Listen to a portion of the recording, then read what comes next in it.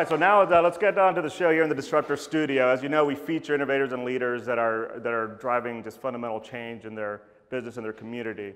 And you know what I love about Disruptor Studio is I get to blend my personal passions with you know some just business transformation and innovation. And our next guest is no exception to that. And I kind of came across, like many, for those here in Atlanta, you know, you visit, you know, I think JCT Kitchen was my first experience where I just kind of fell in love with the place. And then, this was many years ago, the next thing I know, I came across the Optimist and then the El Felix, and there was this consistency to it, yet they were also unique, and there was just this magic that I think happens with those restaurants.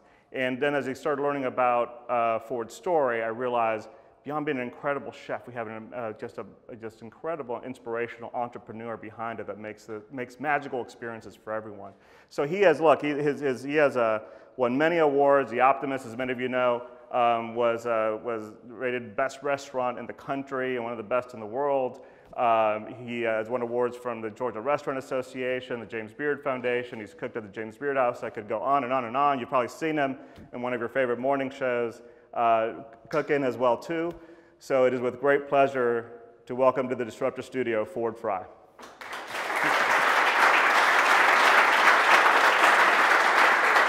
Thank you. Thank you.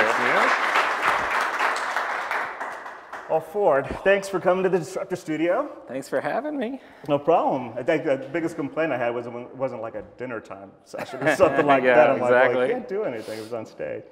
Look, I think so many people in the audience obviously know you, and you're very well known around Atlanta. But if someone from Alaska who does not have a Ford Fry restaurant yet, or someplace, and they do not know you or your restaurants, how do you describe kind of who you are and the business you're in, and really what are the brands you have out there? Yeah. I think a lot of people, even in Atlanta, may not even know really who I am and what I kind of set out to do. I'm kind of humble. I try to stay out of the light as much as I can, but that's hard. But you know what I did is I didn't know what I was really setting out to do when I opened my first restaurant. I knew I was never complacent with just one thing. I'm kind of a dreamer, so I always wanted to move on. But I guess a good bit into JCT, I worked JCT for about 5 years, so JCT was my first restaurant. And I got to a point where I was thinking and dreaming, like, what happens to chefs when they get old, you know? And because you work so hard to get to where you're at, and then all of a sudden you just kind of fall off the cliff, or you go sell meat or canned tomatoes for somebody, and I was like, that's so wrong, you know what I mean? So really my passion was providing the infrastructure or space or ability for a local or younger chef to do their thing that they may not have the resources or whatever knowledge to do.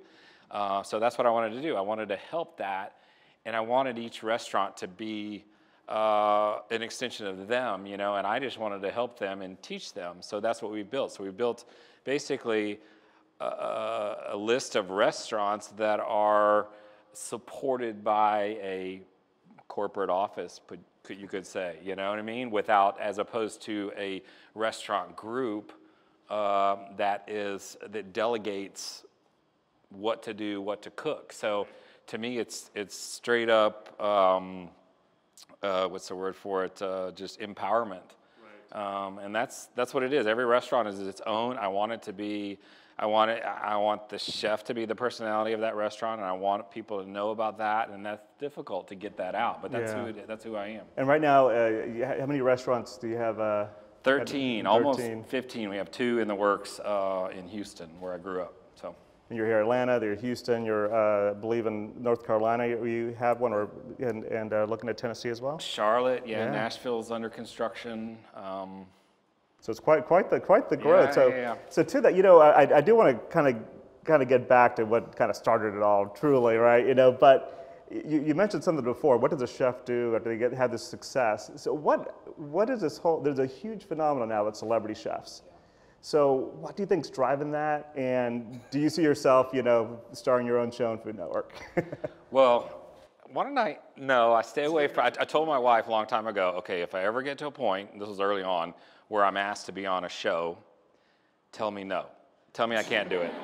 And because I see what happens to people. And I've gone to her 3 times, you know, can I do it? Can I do it? But this time's different, please. You know, and she's like, no. I'm like, okay. So that's, and I think it's still a good call. But I think the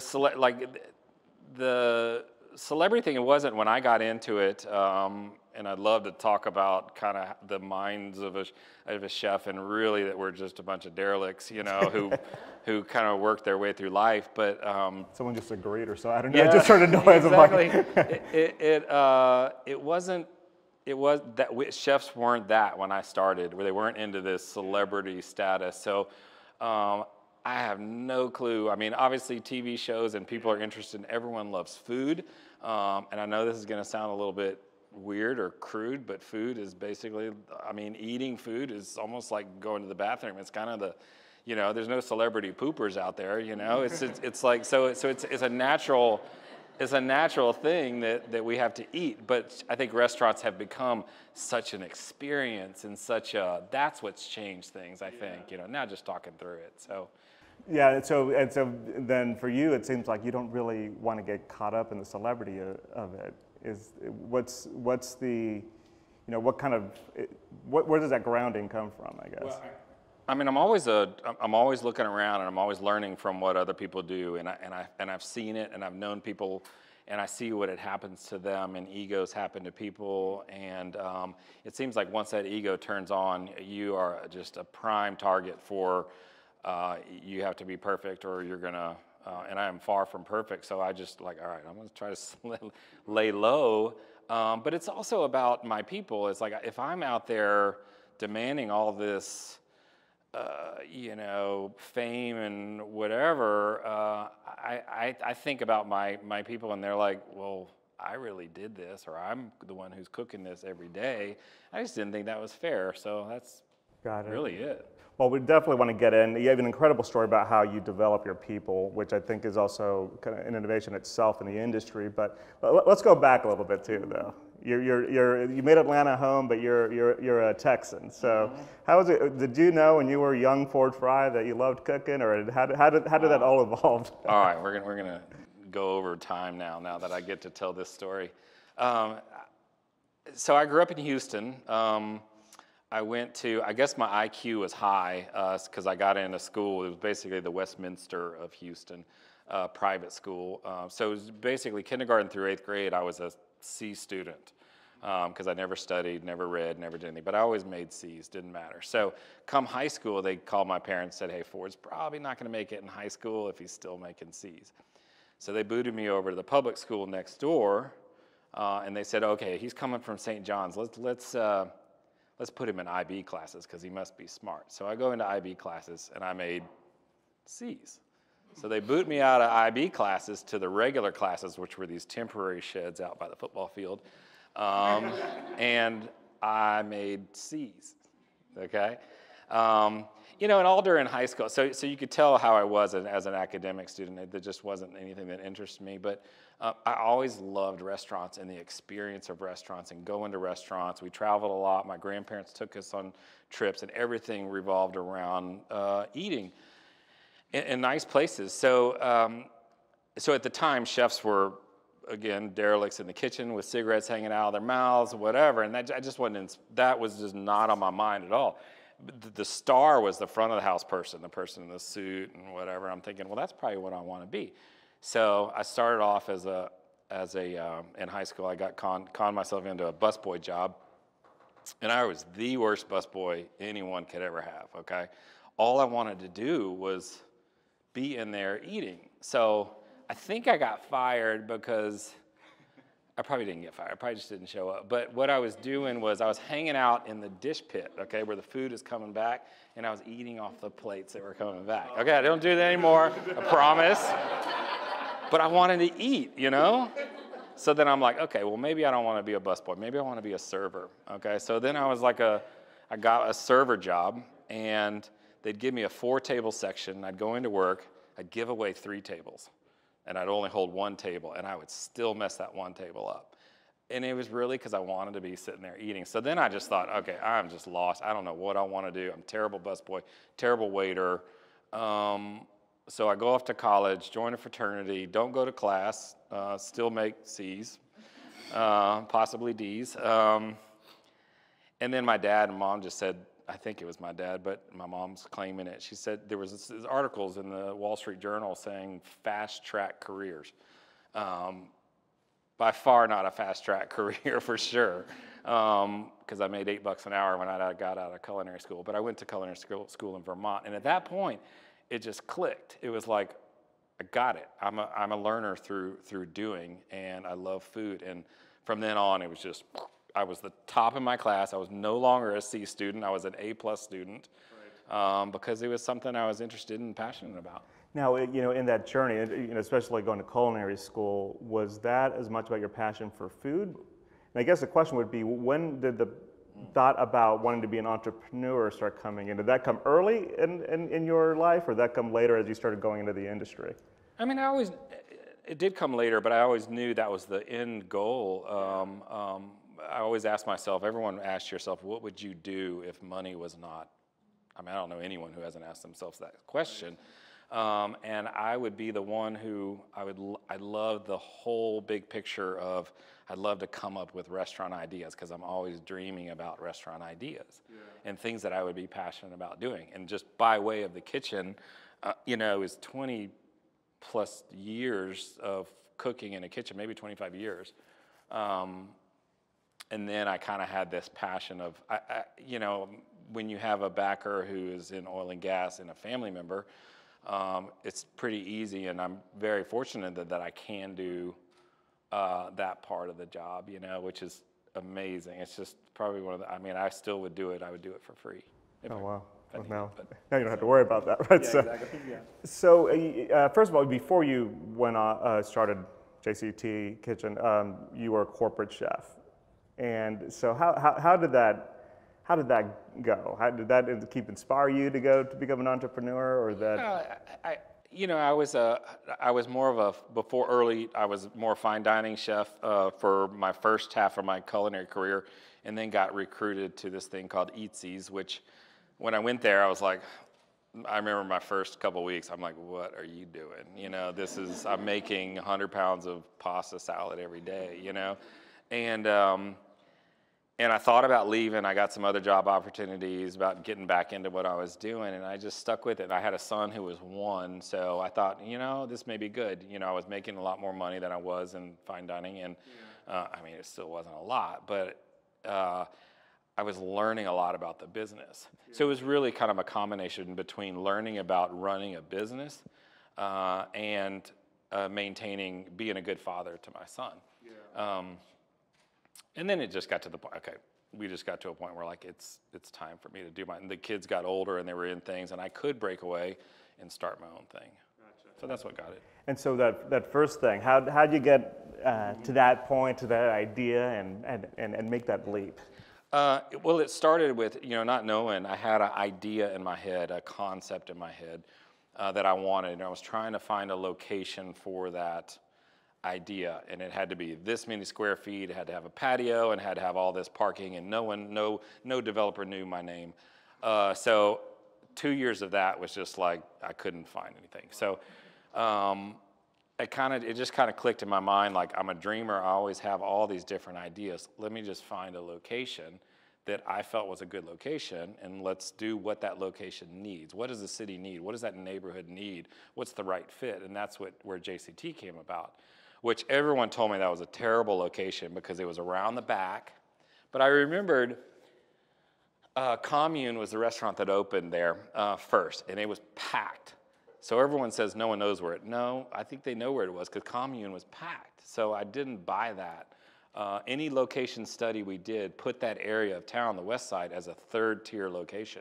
It put up Peachtree, prime location. So I'm like, that doesn't make sense. And you look at a map, I don't think we had Google Earth back then, but I saw these cross streets and I saw accessibility, and I'm like, no, I think it's a good location. So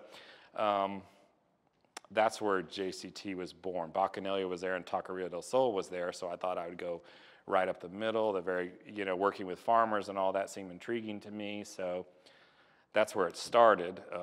I wasn't very nervous, but go ahead. Yeah, I was going to say, so you weren't very nervous. Most should've when you're been. launching, should you have been nervous? I should have been very nervous, and if anyone knows anything about accounting, this is what happened.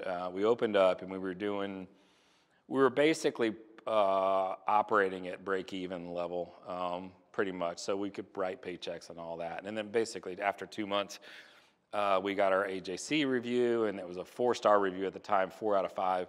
And at that point, our sales jumped up a good $25,000 more a week or something like that. But what happened in accounting, I wanted to learn every aspect. I was in the kitchen, but I also learned everything about payroll and accounting. I just didn't want to be a slave to anybody, so just in case I needed to do it.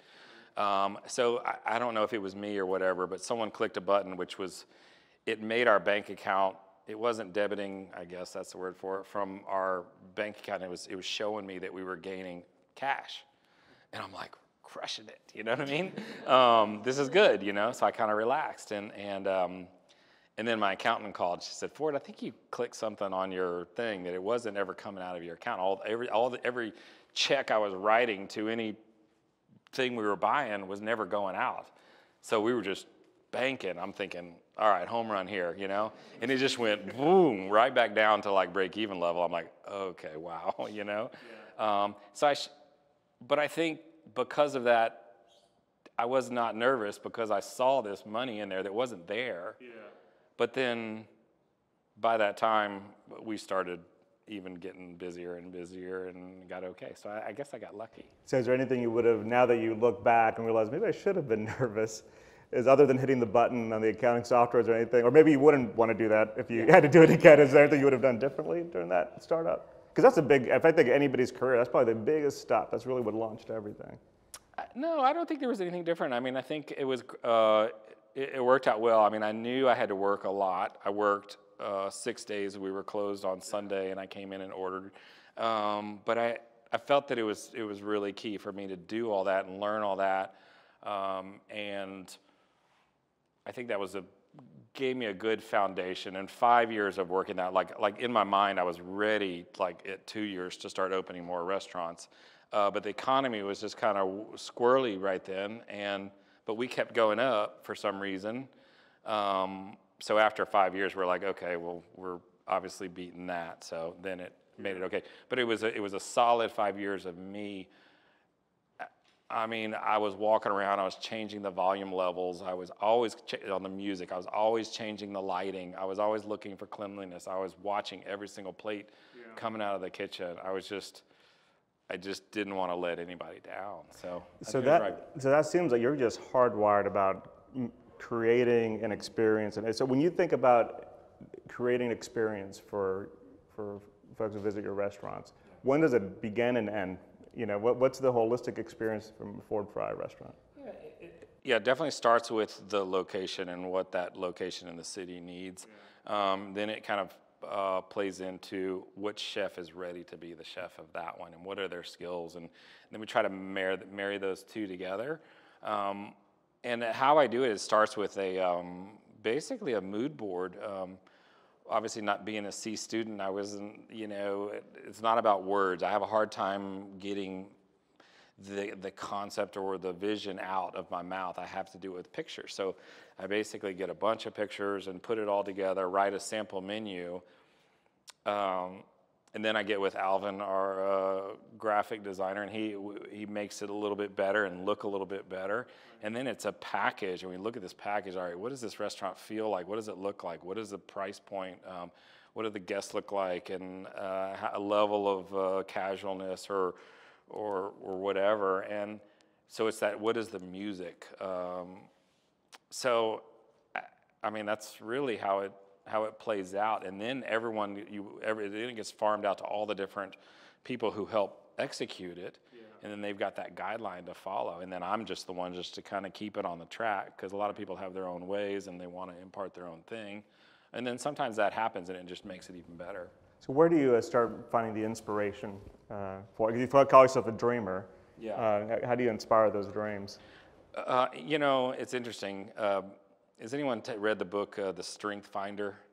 Or okay, well, I obviously didn't read the book. Like, why would I do that? So, I actually bought the book and took the test. And I thought I was a creative person. I thought I was a creative, and what it told me was, yes, I had some creative in there, but I was a maximizer. I was someone who took an idea and made it better. Was my goal. So with a lot of it, travel.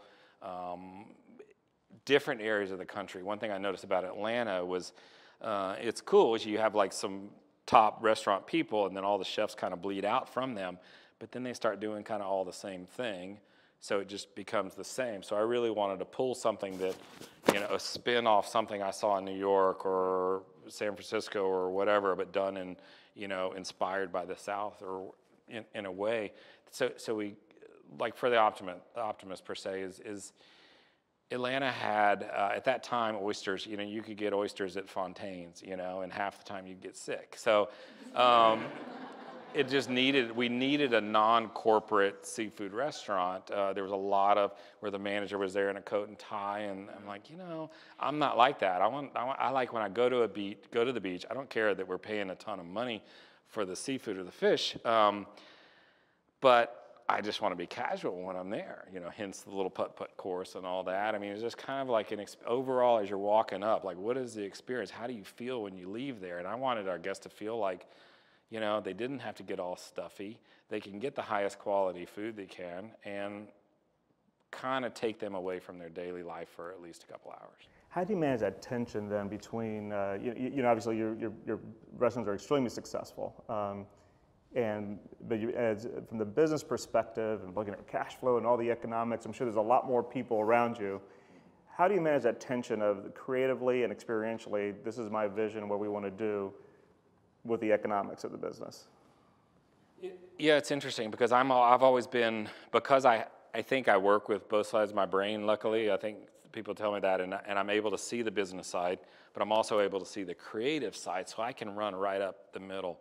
So currently, the three leads in our company are me, my CFO, who's my brother-in-law, our investor's younger brother, and my old boss that I hired, Toby, who is our COO. Basically, everyone reports to the COO, and then he reports to me. But it's so interesting to watch how we react, like when a new opportunity comes available. How we all interpret that. I interpret that, yes, let's do it. I'm going to make this, and it's going to be cool. The CFO is like, whoa, hold on, you know.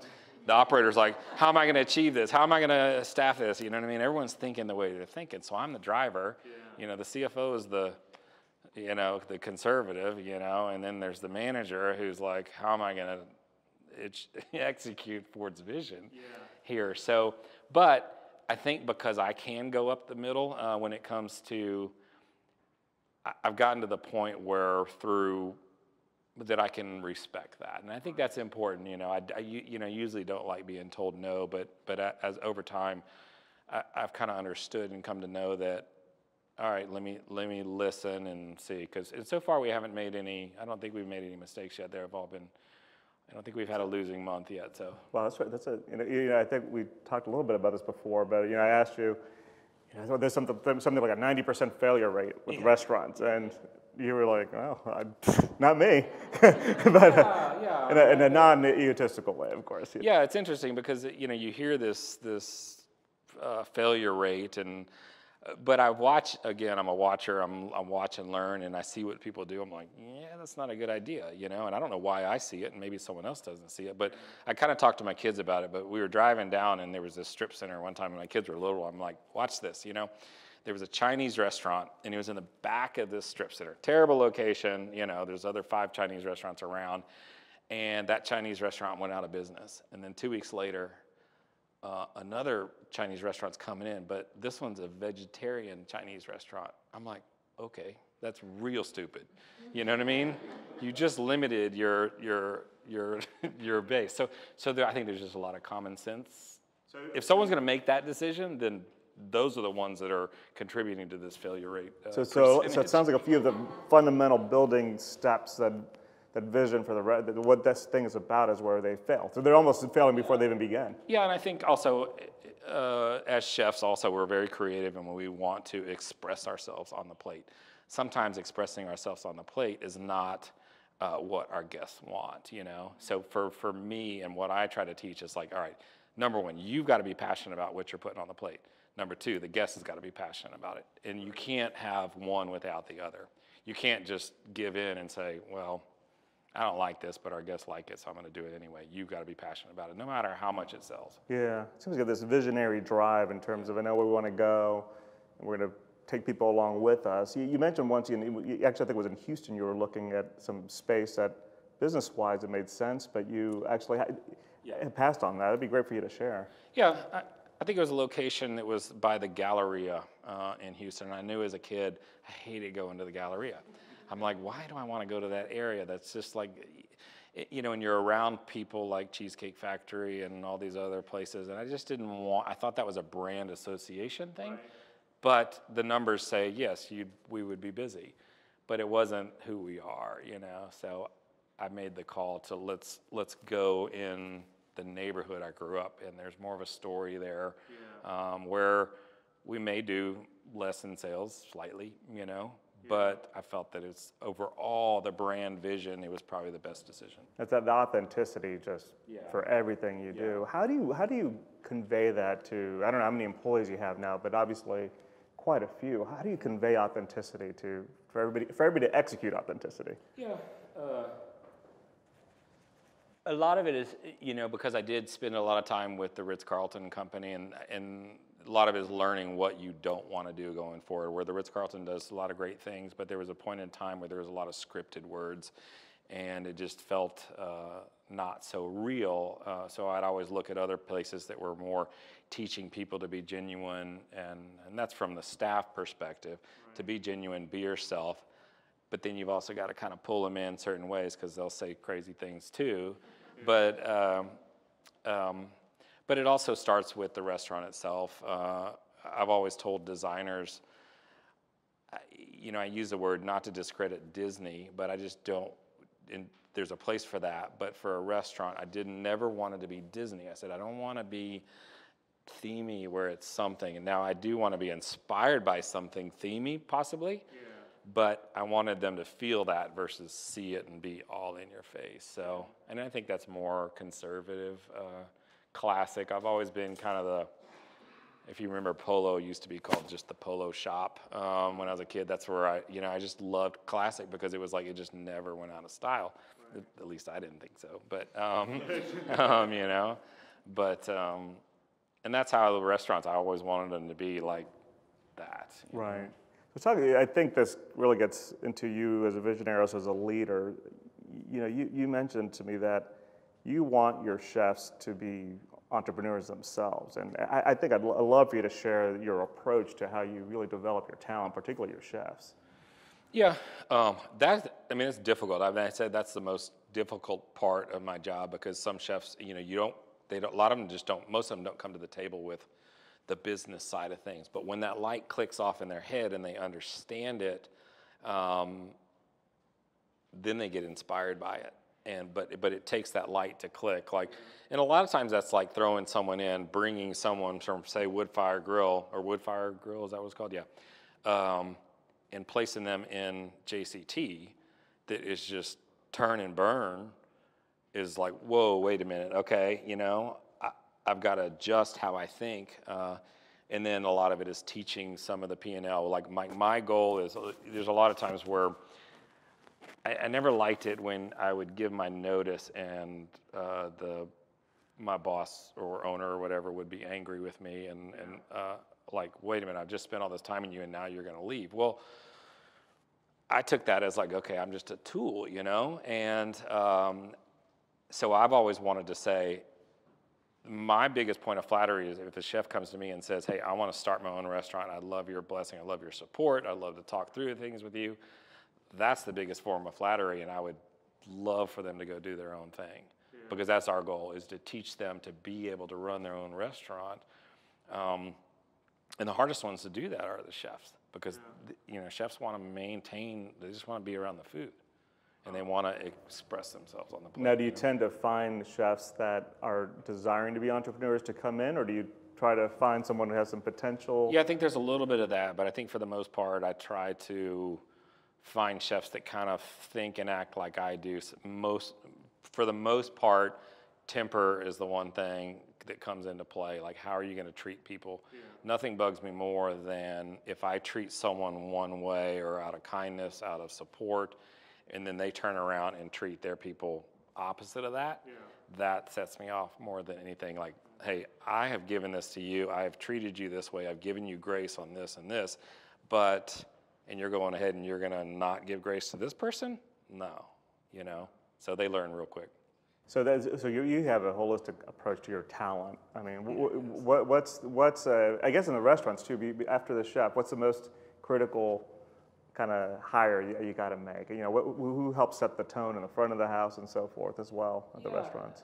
I would say it's a balance of the front of the house. I mean, a lot of times we are definitely talent focused. So we like to understand their natural talents and understand that their weaknesses is they're going to have a hard time moving the needle on their weakness. So what I try to do is focus on, all right, where's their natural talent and how do we balance them with someone that complements their weakness?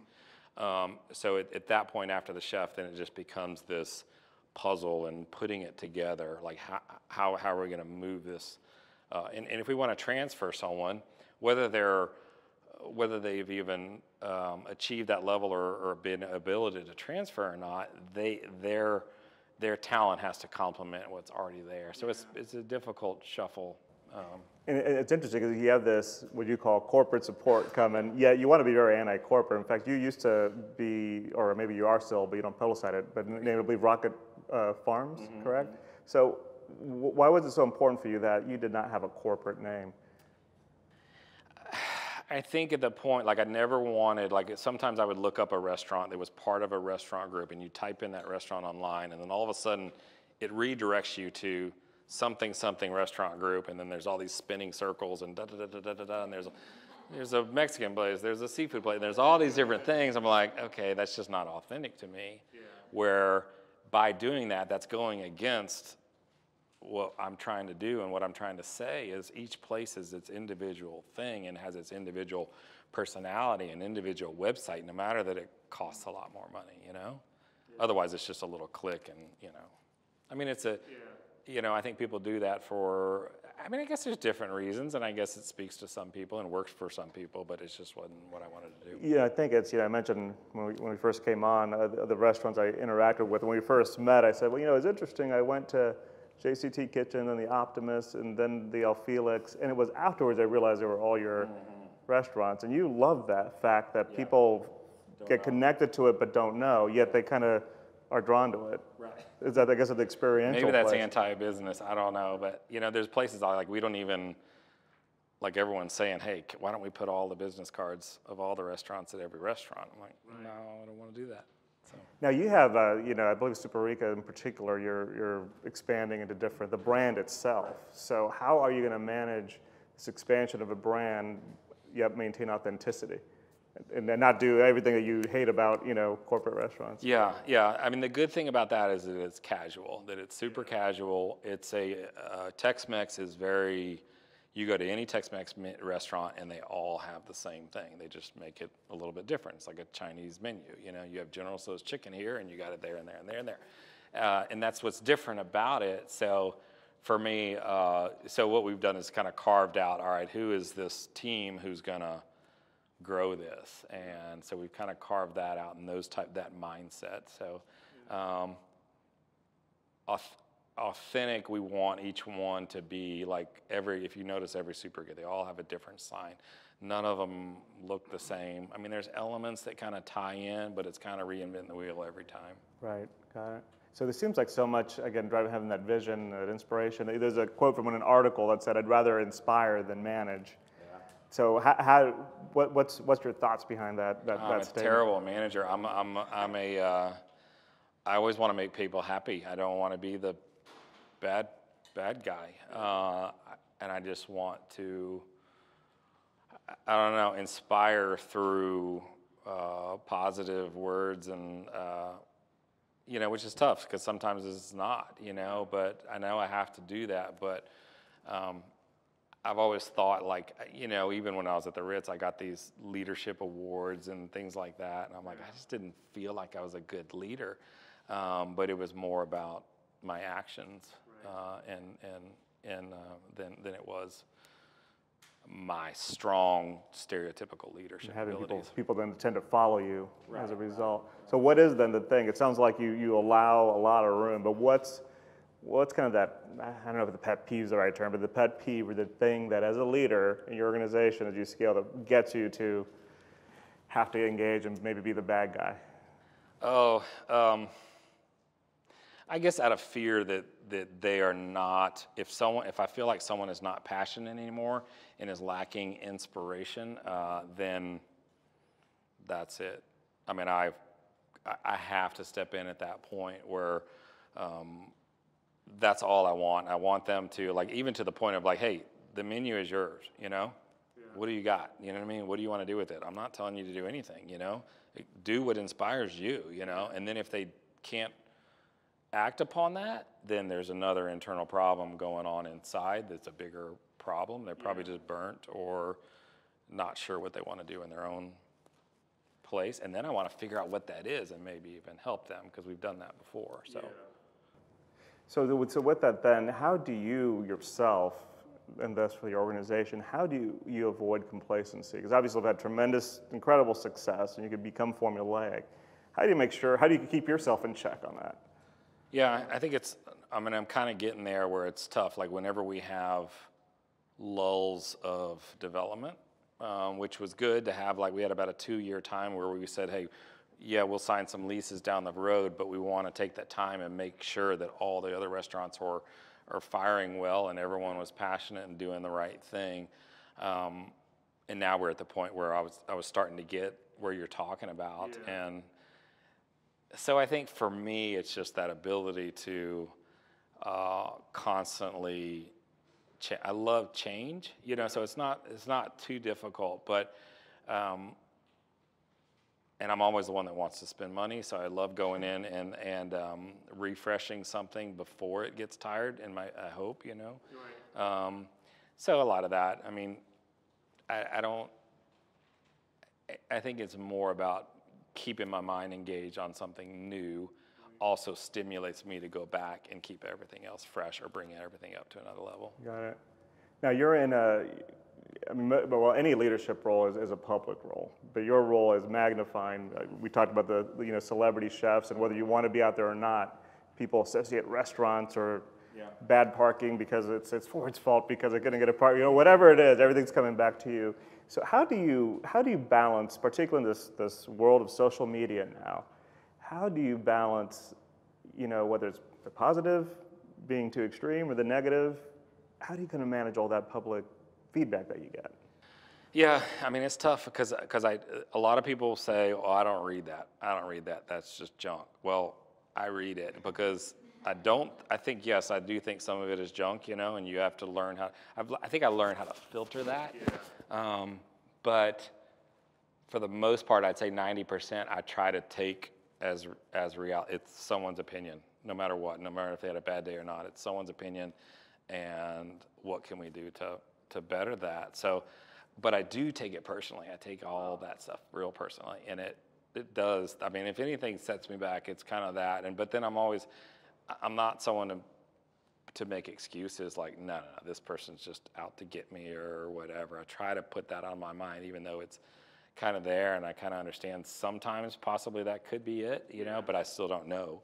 So even if you had 100 positive reviews, that one stands push out? Me over, yeah. Wow. Yeah. Now, do you have a support system to help you? Does anybody tell you, just ignore that all? Well, yeah.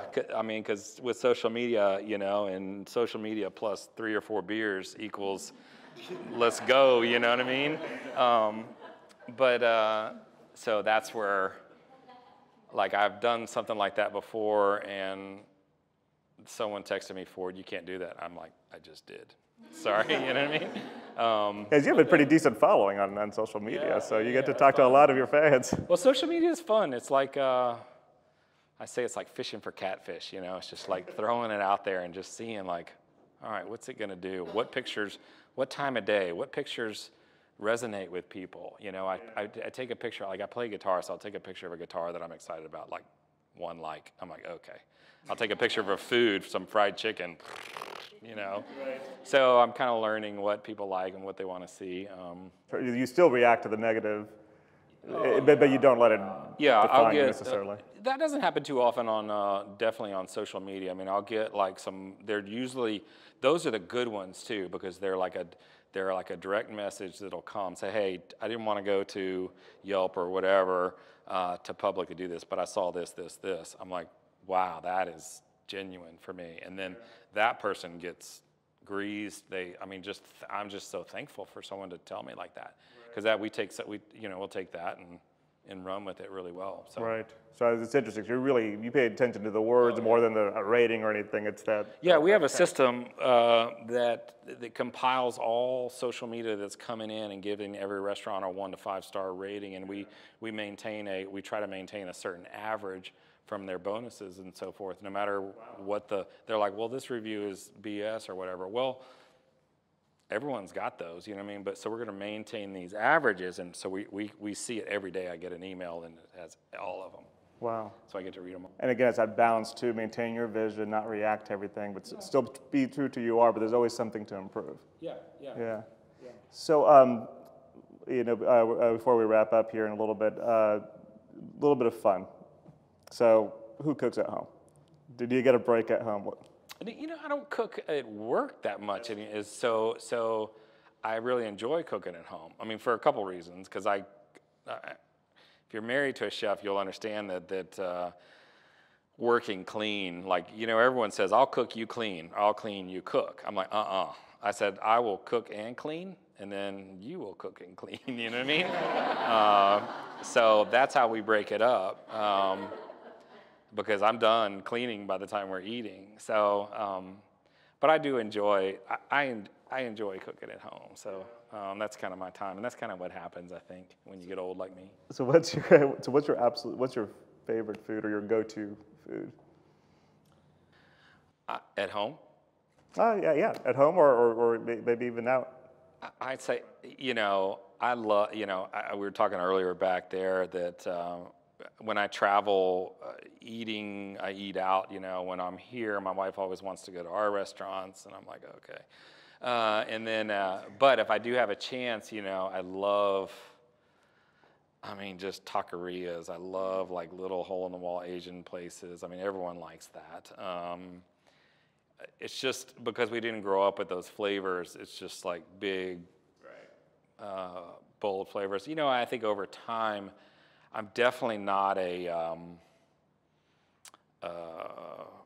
tweezer guy, you know what I mean? I can respect some of the restaurants that do a lot of food manipulation and things like that, but I'm just so far past that. I'm like, what's the point, you know, really, where I would just want food to be really solid and really taste good. So that's what I go for. Now, if you were not a chef, what would you be? Well, I used to say professional tennis player because that's what I enjoyed as a kid. But lately, if I would have known, I probably wouldn't have been a chef if I would have known about a developer. I mean, just from where I'm at right now, I love going into places like Krog Street Market or anything that are old and cool and have like so much soul to them. Like, I would love to go in and develop something like that and curate and then move on. Right. That'd be nice, because then that way you don't have to like sit there and manage it. Right. But also nurtures is in that visionary drive within you, and and it seems like that experiential piece, and which I guess gets back a little bit. You talked about you like your employees to be happy, that delighting people just in your DNA. Yeah. So that's out fantastic. So with that, if you were to I mean, just an incredible story, and it, you know, going all the way back to with JCT Kitchen and so forth, and launching that. Although I love the, you know, I think that's advice I want to give people: just don't plug in your accounting software. You'll be good. But I'm sure every restaurant is like a new venture, obviously for you. But if someone comes up to you and says, you know, they're about to start a new job or a new business or whatever it could be, and you were to give them some words of advice to have that drive to succeed, what would it be? You know, I think it was something that I learned and really resonated with. This was before I read this. Well, before I read The Strength Finder, I definitely listened to parts of this book called The E-Myth, the entrepreneurial myth, and it talks about this lady who was told that her pies were great and she should open a business selling pies, but then she became a slave to her business. So what I learned, and I was sitting next to a guy, a chef from New York, when I was helping out a dinner a long time ago, and he told me he was off, I think, Friday and Saturday nights. I'm like, how do you do that, you know? And I don't take off Friday and Saturday nights, but it was just the thought that he was able to do that. And what he said was, he says, your business has to be big enough. So your business model has to be big enough where you can separate yourself out from that. And that also ties into the E-Myth, where you can separate yourself out. If you don't get tied into making pies, you get tied into watching your business and growing your business, which that's probably the best advice I could ever have. There's plenty of small restaurants that restaurants take a lot of volume to succeed, or you just basically, I use this phrase, you bought yourself a job. I mean, and I guess if that's what you want, that's fine. If that's your goal, then I would say go for it and go 100%. But that just wasn't my goal. I wanted to, you know. Right. So. Very good. Well, thank you, Ford. And we do have some time here for some Q&A. So and then there is a microphone, I believe, coming around. So any questions for Ford? We have some back there. Hey, Ford. Hold on 1 second, Grant. Grant Wayne Scott with the Metro Atlanta Chamber. We talk about food culture in Atlanta and Metro and how it's really changed kind of the vibe of the city. And I know we talked about this one night at Optimist, but I want you to know, and everybody in the room to know, how much of a part of economic development you and your restaurants have played for us. You know, we entertain a lot. You get some big company from out of town looking for a location here, and they want to see the food scene. They want to walk the Beltline. They want to get a feel for, you know, what the north side of town and south side of town are like. And we take them to your restaurants, in particular Superica, walk the Beltline, maybe grab a drink somewhere else, and end up at Superica. And your short rib has literally sealed, I would say, probably 2,000 jobs for Atlanta. And I say that kind of jokingly, but I'm really not. I mean, it is the quality of service, the quality of food, and companies from particularly overseas. We have a string of UK companies that now are here because of your restaurant. So it's not a question, it's a thank you. Wow. And I want you to know how important you are to, you know, our recruiting efforts and to the economy in general. Wow, thank you. Thank you.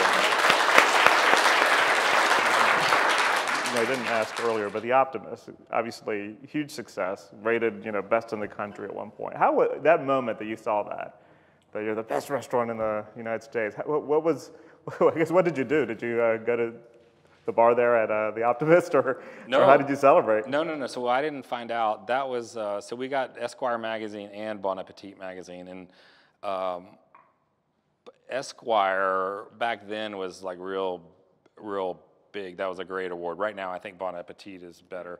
But I remember we were eating at Barbuto with our PR firm, me and the chef from The Optimist, Adam at the time, and we were sitting there. We knew we were on this list of 10 or so restaurants, but we didn't know we were one.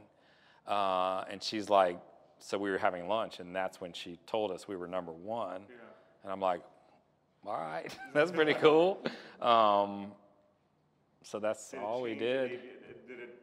Was it nice, or did it change anything how you even operated, you know, the restaurant, or was it just a nice reward and we're going to take advantage of it? Okay, and this goes back to this I know what fame happens to people. It didn't change anything with me, but I think it changed it with someone else. Got it. And I'm like, oh. I mean, my word of advice was like, you're not there. It's not the end zone. This is the beginning. This is just that. So in my mind was like, we got to be better every day because we're going to be the magnifying glass is going to be on us, which was true. You know, you win this award, and the next thing you know, everyone comes out of the house and they go eat there. It wasn't the best restaurant. Right. Whatever, you know. Right. The standards all of a sudden just get, almost. Yeah. So stay humble. Stay humble. And yeah, I love that. Stay humble was a great leadership moment. Mike. Hey, so I had a two-part question. You answered the first one because one was going to be clarifying the pronunciation of Superica, because I think about 20% of the Atlanta population has botched it over the last. So thank you for clarifying that. The second one was you talked a big success ingredient for you is obviously the empowerment of kind of the chef entrepreneurs that you put in place in each of your restaurants. Can you talk a little bit about just your relationship with them, how you kind of keep them motivated, how much is it hands off? I mean, you talked about the system of social media and some different things that kind of spur them, but can you talk just a little bit about how different that is, how intimate you are with the management of them, and just kind of a little how you kind of keep them driving for success? Yeah. For instance, you know, now that we're building some stuff in Nashville. There's some really cool restaurants in Nashville and people doing some things that really speak to the way I like to eat and cook. So what I'll do is I'll come home and I'm like, we need to gather up a few chefs and we just need to road trip it. So we'll road trip, stay in Nashville, get an Airbnb or something like that and go hit some restaurants and then drive back. And that's real inspiring to chefs to be able to get out of town that they don't have to pay for and be able to eat. And that drives them. And they come back and they're like, wow. Then I get an email, thank you so much for this. This has inspired me to do this, this, and this, you know. And that's my best tactic so far. Hey. So what are your no, go ahead. Go ahead. What are your observations? I mean, you're working in Atlanta, Charlotte, Nashville, Houston. I mean, how do you think about the vibe and the culture of those cities versus Atlanta? And what would you, if you could export from those cities and bring to Atlanta, that you think Atlanta's lacking? What are your observations? You know, we haven't opened in Nashville yet. I think Atlanta's great. And I see it as one of our definitely flagship and will probably be a better city for us than any of the other ones, other than maybe Houston. Houston, I don't know so far that any of the ones that we're in necessarily would bring much to Atlanta, I would say. Houston has a great ethnic vibe and starting to blend. It would be like Atlanta blending Buford Highway in with the restaurant scene. You know, so taking from Buford Highway and bringing them in a way of either supporting them.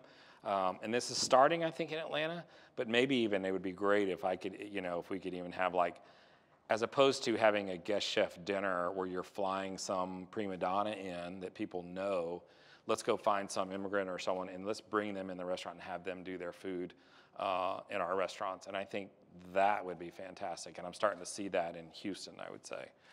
Which would be really nice because, I mean, I think that the foodie crowd has experienced Buford Highway and experienced the ethnic vibe and how amazing it is here. It'd be nice to be able to support them. Like we've done some things where there was a woman, Gigi, who was a Katrina victim who moved here, and she's kind of like this vegetarian Chinese restaurant type person where she opened up way out in Woodstock in a bad place. I'm like, Gigi, come on, you know? So I met her, someone said, hey, can you go talk to her? She's struggling or whatever. So she makes these crawfish pies and things like that. So whenever we have like our Optimist anniversary party, we try to bring her in and let her sell her pies. So we buy all the ingredients and we help her make everything, and then she gets to sell them and take the money for it. So more of that kind of stuff, I think, could be really cool in Atlanta. So I'm a farmer, and you could say that I bought myself a job, definitely. Yeah, yeah, for sure. Farming is full-time. It's 24/7. But what is your favorite crop, or what is the crop that you're looking for that you seem to not be able to find on the scale that you need in your environments? Yeah, lettuces, you know. I'm not a big fan of hydroponic for sure. I love really beautiful greens that are sturdy, you know, so I'm kind of learning, like there's the first clipping or the second clipping or the third clipping. It always started with arugula for me. I couldn't get enough arugula, and I told the chefs, I said, listen, I will fire you if I see you with this brand of arugula that's coming from California that doesn't taste like anything. But then what we start getting is like these early clippings of arugula that's really wilted, and sometimes the salad gets tossed and it goes, you know, so I love heartier greens that have a lot of flavor to them. So, and you know, when I go to California, or you know, it could be, you know, the soil and the growing region and all that, and you just see just really beautiful lettuces. I just don't ever want to buy California lettuces again. Yep. You know, if we're talking about with supporting local farming, you started many years ago this festival on tomatoes. Share a few minutes about that. What kind of inspired you to do that? Yeah. So who doesn't know? I've never heard of the Attack of the Killer Tomato Festival. Raise your hand. That's good. That's good. We've only taken 10 years, but. So what happened, Attack of the Killer Tomato Festivals, I remember that movie as a kid, terrible movie, but it was funny in its own way. But I remember our farmer, Nicholas, was coming to our door. It was probably our second year of opening at JCT, and he just said, I've got pallets of tomatoes, I cannot give them away. And I just felt for him because I saw how hard he worked, and I'm like, all right, next year we got to do a festival, a fun festival. That celebrates the farmer, and it's the farmer's basically employee picnic by any, you know, employee party, where we buy all their tomatoes, and I think we've gotten to a point where they've kind of got caught with their pants down the first year, but now they've learned that they've got to grow for the Tomato Fest, because Georgia tomatoes are just, during peak season, they're so fantastic. So we pretty much blow out all the tomatoes in Georgia from what I've heard, but so that's what the festival is. Usually a fun, crazy band is playing, and there's just food everywhere, and cocktails, tomato cocktails, and tomato samples everywhere. Very good. Well, Ford, it's about out of time here, but I do want to thank you. I mean, it's incredible visionary drive, and I love the story. I love how you are just obsessed in a very positive way about the experience you create. I think so many insights that anybody in any industry could really apply, and just fascinating story about how you develop entrepreneurs within your restaurant. So thank you for your time, and we'll see you soon. Thank you. Thank you.